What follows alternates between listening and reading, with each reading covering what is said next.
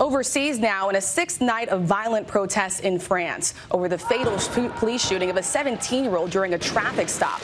Rioters targeting the home of a French mayor. He says his wife and child were both injured. Tonight, the grandmother of that teen speaking out. ABC's Inez de la Catera with her urgent plea. Tonight, fury in France. In this Paris suburb, a burning car plowing into the mayor's home while his family was sleeping inside. He says his wife and one of his children was injured. Across France, close to 3,000 detained since the violence first broke out on Tuesday, 700 alone overnight. Tonight, another 45,000 officers being deployed. French President Emmanuel Macron chairing another crisis meeting.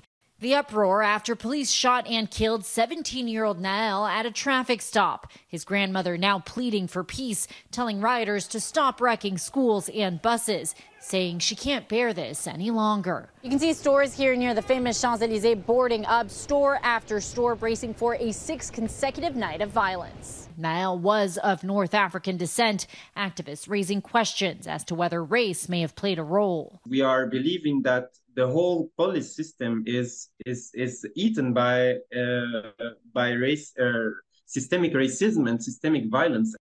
And the State Department issuing a security alert for Americans traveling to France this summer. More than a dozen cities imposing curfews and some public transportation services reduced. Rachel? The country once again on edge tonight. Inez, thank you. Hi, everyone. George Stephanopoulos here. Thanks for checking out the ABC News YouTube channel. If you'd like to get more videos, show highlights, and watch live event coverage, click on the right over here to subscribe to our channel. And don't forget to download the ABC News app for breaking news alerts. Thanks for watching.